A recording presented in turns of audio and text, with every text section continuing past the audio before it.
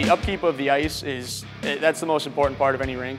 People, obviously you're selling to user groups, you want everybody to feel safe out there, to have a good experience, right? You don't want big cracks or, big divots or, you're going up and down. That's what we do with the Zamboni. So every time a group gets off, every hour or hour 15, whatever the slot is, we take the Zamboni, we put a whole new sheet of ice on it, right? So that it's smooth for the next group, and so, like I said, everybody's safe, everybody's having a good time.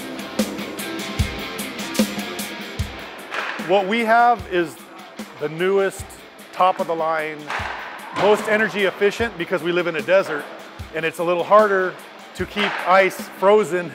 In July here when it's 115 degrees outside, there's miles of tubing that pump glycol through there that freezes the ice on top and also keeps the subfloor warm on the bottom so we don't end up with permafrost or anything else that could cause damage to the ice surface itself or to the subfloor of it. One of the biggest enemies of the ice is humidity. We have a dehumidifier. We don't per se have an air conditioner in here.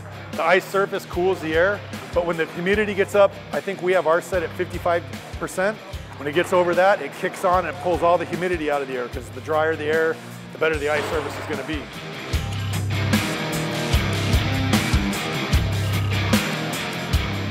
So the Zamboni, which you can see behind me, right? It's essentially, we call it kind of a lawnmower, right? Because it's a fairly simple machine. It looks like there's a lot going on, and there kind of is on the one end, but if we look behind that big white box, that's empty, right? That's where snow gets picked up, gets thrown into. Everything on the other end of it, down below, that's where all the stuff is moving. There's two different sources of water in there, right? There's cold water or cool water, which we call wash water, and then there's hot water.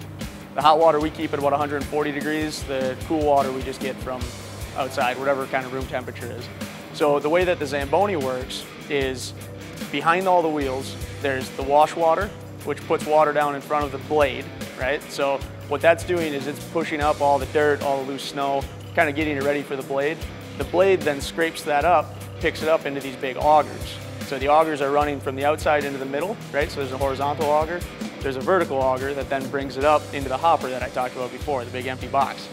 Then behind all of that, we lay down that 140-degree water, and what that'll do is it'll fill in the cracks, it'll kind of smooth it out wherever the blade didn't get to, right? And so it'll kind of melt that top surface of ice to make it nice and smooth and shiny again.